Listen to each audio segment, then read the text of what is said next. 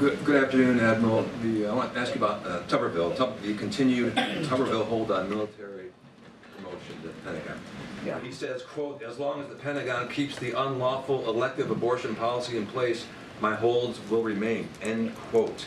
That said, will the Pentagon rescind that policy to move those nominations through? I don't speak for the Pentagon anymore.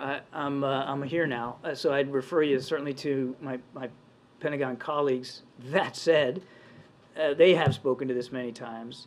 First of all, the senator's just wrong. It's not an unlawful policy. It's perfectly legal, perfectly in keeping with the law. He says it violates the Hyde Amendment. It doesn't.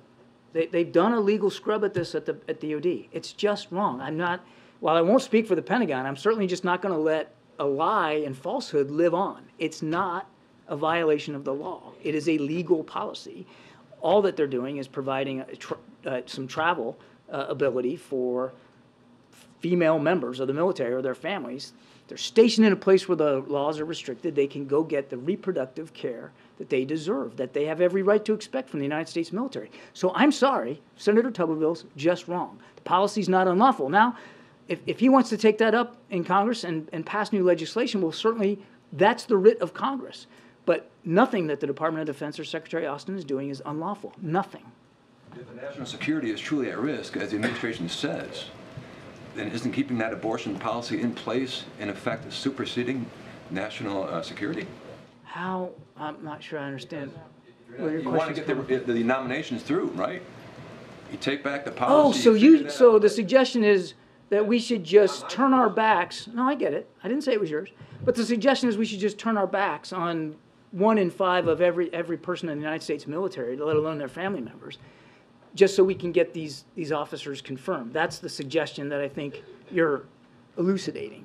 And that just would be an egregious violation of the covenant that we make, the military makes, with the people that sign up and volunteer. Remember this, they're volunteers.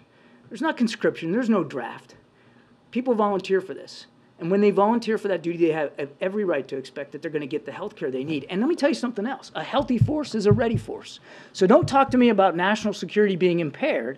The one impairing national security is Senator Tuberville, not only because he's depriving the military of necessary leadership in the field and at sea, but he's also willing to deprive female members of the military, 20% of the force, from necessary health care. That both is a violation of national security.